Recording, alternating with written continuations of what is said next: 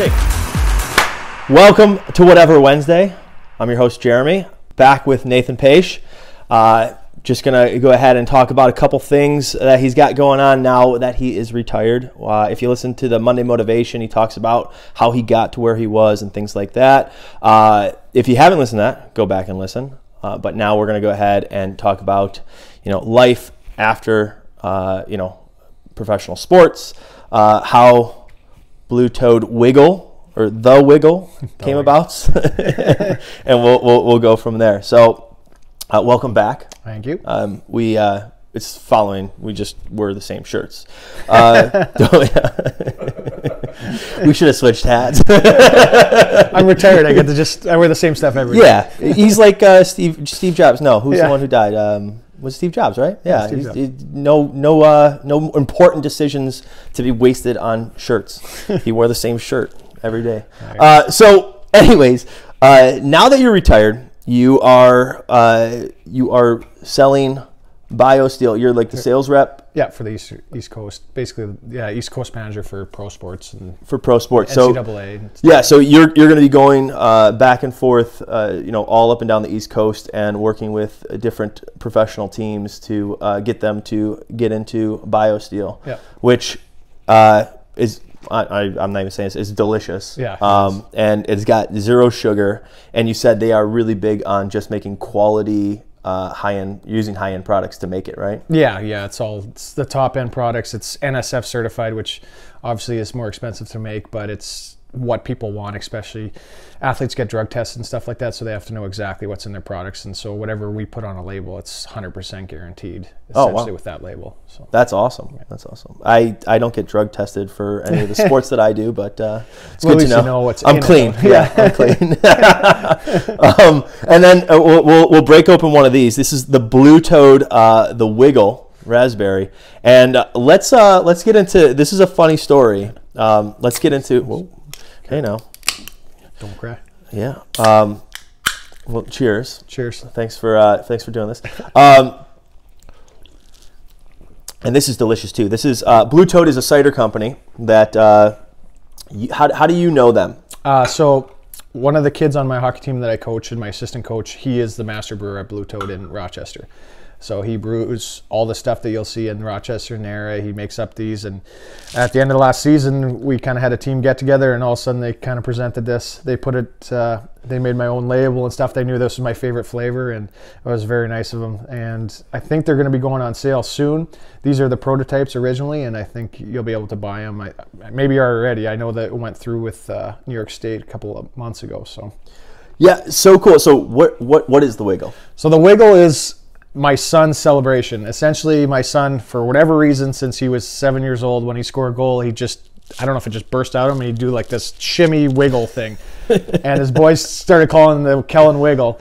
And fast forward to my last season, all the boys, they was patting his move. I was their coach, and they said, "Coach, if you ever score, you have to do the Kellen Wiggle." And then I promised Kellen I would, and not thinking that I was almost done. I knew I was almost retired. I wasn't playing. I really didn't anticipate scoring, or barely even. I thought I was done playing for that season. And I got into a game. We had a bunch of injuries and call-ups. And I ended up playing center for a game, which I had 17 years. His first year I was playing center. And so I get into a game in Cleveland, and sure enough, I score a goal. And the first thing I think, I'm like, oh man, I got to do the Wiggle. So I do the Wiggle, and obviously it was on TV, and they got a screenshot of it, and it kind of went a little viral in the area, and they made a label out of it. That is awesome. That is really cool. That's a cool story. And now, Kellen had to be super stoked about that. Yeah, of course. Yeah. Except on the news, somebody called it the shimmy, and he wasn't too happy. He's like, "It's the Wiggle. Don't misquote it." He was upset. So definitely don't misquote it. It is the Kellen Wiggle. Nice. Now you with Blue Toad and all that, we've gone there a couple times. You said it's going to be on sale. Check it out. I don't know if they can buy it. Does Blue Toad have a website? I don't even know. Yeah, they have a website. Yeah, I'm a member. I don't know if the Wiggle would be on there yet, but all their stuff's on there. So go ahead and check that out. Now, rewinding back to when you did play. When you signed your first contract, did that change your life drastically, or were you always in the mindset hey, you know what, like, because in recent news you see players they are in trouble with money and stuff like that, and you're like, how do you run out of money when you're making X amount? Is it the lifestyle that just gets out of hand sometimes? Yeah, it's difficult. There's a lot that comes out of it. You go from paycheck to paycheck, all of a sudden you sign this major contract and you don't really have to worry about paychecks anymore. You don't even look at them, and guys get wrapped up in different things, and then different people take advantage of that. And it's unfortunate. You see a lot of these guys going bankrupt and stuff. It's difficult to navigate through the waters. It's really tough. Guys are young. When they're 22, 23, 24 years old when this happens. So right. It's a lot of pressure. Yeah, so I was thinking, like, man, if you ever make it big, like, is it just like, hey, splurge a little bit, but always kind of just like in the mindset say, like, you got to stay below that. Is that what you did? Like, because I mean, like, you moved on to a different avenue, but you're pretty good, right? You got to be smart with things. It's tough. I mean, it's difficult to navigate through that, and a lot of guys have. I mean, I'm not at the same length of career as some of those guys in the National Hockey League, so I'm in a little different boat. But it is shocking when you find out some of those guys get bankrupt, but they just. I think a lot of it comes from people wanting to mean well and help so many people, and then they don't realize, that at the end they end up hurting themselves, right. Unfortunately. Yeah, no, I always imagine, I was like, man, if I ever made it big, like you go through that, like, who am I going to take care of? Yeah. It was funny. I'm driving with my wife and down the highway, and we saw the Powerball and the Mega Millions, and she's like, oh, well, we'd have to take care of this. We'd have to do this. I'm like, whoa, why are you spending all this money? Already won. Yeah. I was like, why are we spending all this money? She's like, well, you can't take it with you. I'm like, yeah, but it's got to last. She's like, listen, 850 million will last. I'm like, all right, fine. So now moving, we went back a little bit into playing. Any big moments that you're like kind of will always stick with you?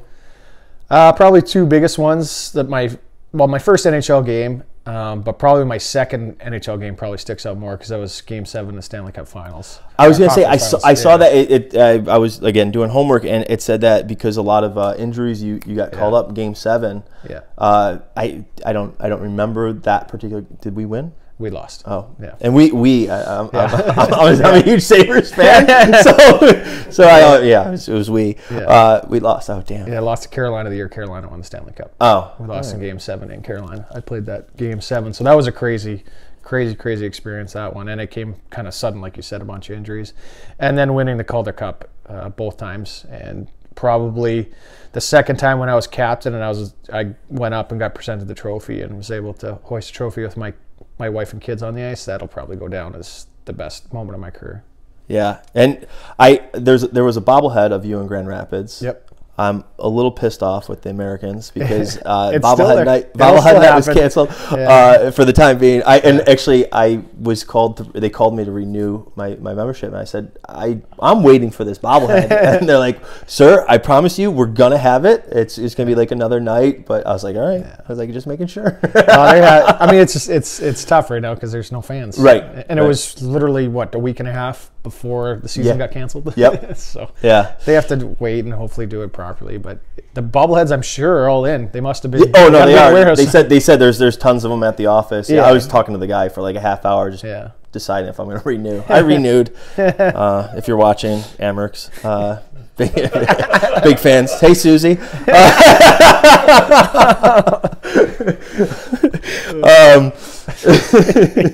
But no,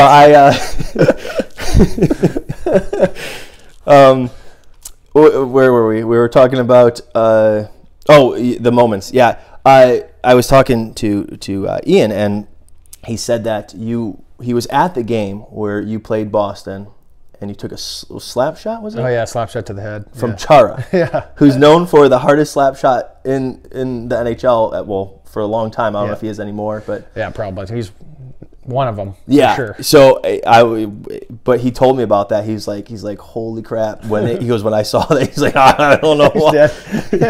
So he said that your helmet was dented and all that stuff. Yeah, I still have the helmet downstairs. Yeah. Oh. So he hit it right in the head, dented it in the back. So I had to get a new helmet. And then the assistant coach was a friend of mine. He was my assistant coach here in Rochester before he moved on to Boston, Doug Huda. So I gave it to Hoods, and he took it over, and Chara signed it for me and said nice block on it and stuff. Nice block kid or something. It's downstairs. I'd have to look at it again. And still the big dent in the back of the helmet. That's cool. Yeah. That's really cool. No, and when you play at that level, the camaraderie has to be amazing, right? Like you guys are all like getting together. Is it similar with like opposing players too? Like you become friendly with them, or is it? There's a mutual respect. I mean, hockey world's small, so usually you're one or two people separated from every single guy in the league. So you're a guy that's played a long time, and other guys that played a long time. You've played each other so many times, even if you never actually talked off the ice, you just have this camaraderie, and you kind of have this relationship that you've known each other for 10 years. So it's cool. That's a cool part of sports, and you battle hard, but then off the ice, you're kind of friends. Yeah, and earlier on, I mean, I don't remember you doing it, but you used to dabble in fisticuffs. Right? Oh yeah. I wasn't great at it, but yeah, when I was younger. I mean, that was when I first came in. I was trying to earn my spot in the lineup, so it was a big part of my job. I was on the fourth line, and I fought quite a bit, and it was just, it was helping the team, and then obviously I was trying to stay in the lineup, and I was doing what I can. And now, how because a lot of people don't understand. I think it's an important part. I wore my Violent Gentleman shirt, the Make Hockey Violent Again. Yeah. So I love that. But how much does it affect the team when you get in a fight, or it was I was gonna say coworker, a teammate, gets in a fight and wins, and it pumps you guys up, right? Like, yeah, of course. It's not even just about the winning side. A lot of it, the biggest part of it is you're sticking up for a teammate. It's more that brotherhood where something happened to your teammate and you're defending him. You're sticking up for him. And I think that more of that emotion of you can't mess with this whole group. You mess with one, you mess with all of us type of deal really brings a team together, and it shows the other team that as well. So I think that's very important, and it's difficult because sometimes guys get hurt, but if you didn't have it, then also people get hurt and take advantage of it. Right.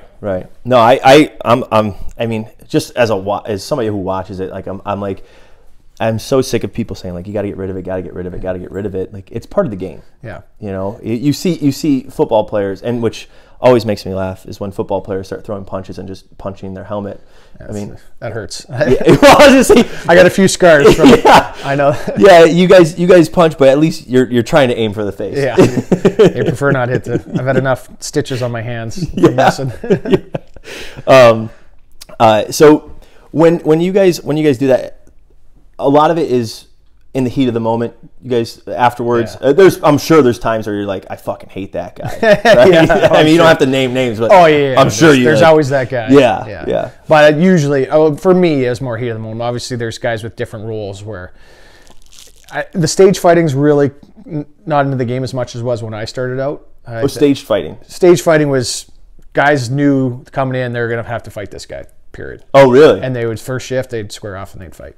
Oh. That I don't think that really exists anymore, and that was a hard toll on those guys. And I think it's best that it's that side of it's gone, just because it's like when Rob Ray, when Ty Domi, like they knew they had to fight. And Andrew Peters is a friend of mine, and I know Andrew, mentally he went through a lot, and it was very difficult going to the game knowing, okay, a hockey game, I got to fight this guy. It's not organic almost in that sense. And when it's he never had a problem where one of our teammates got hit and then he went and defended him. And he loved that side of it. Right. And I think that's what we all do.